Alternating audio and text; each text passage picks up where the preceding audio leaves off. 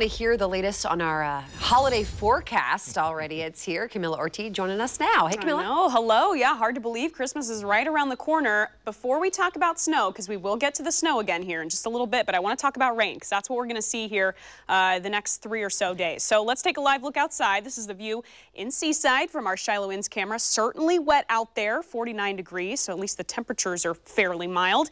And here's the view from our Shriners Hospital camera. We've definitely seen some showers working their way over the metro area. It's just going to be kind of scattered like that throughout the night and into tomorrow. So yeah, let's just take a look at the radar, see where those showers are right now. So yeah, looks like we're getting a little bit of dry time here in the metro. Those showers look to be northwest of us right now, but we just had a band kind of move through a little bit. And you can see that means snow in the mountains. That Timberline Lodge and all the ski resorts are going to be kind of hammered with snow the next few days here. So that's good for them.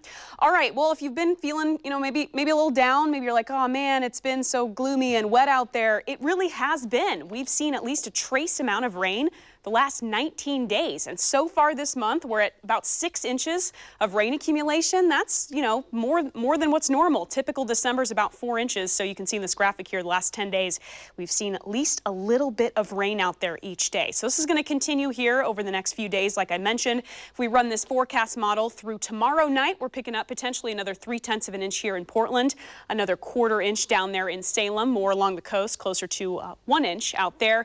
We let this run through Friday evening, and again, could see similar rain accumulation that we will be seeing on Thursday. So another maybe 0.3 of an inch or so in Portland, a little bit more further to the south in Salem and Albany, and then that's just going to continue to accumulate really through the weekend. So here's your 3-day forecast. Next 3 days, lots of showers. We could see some sun, some dry time mixed in there. It's just going to be a little bit breezy. Those temperatures are going to slowly start to slip down into the 40s by Christmas, and that's when we start to see those snowflakes start to mix in there. Could see snow in the hills on Christmas Day with areas of sticking snow possible Christmas night, and into Sunday is when we could see more of a widespread dusting or snow accumulation. Guys, back to you.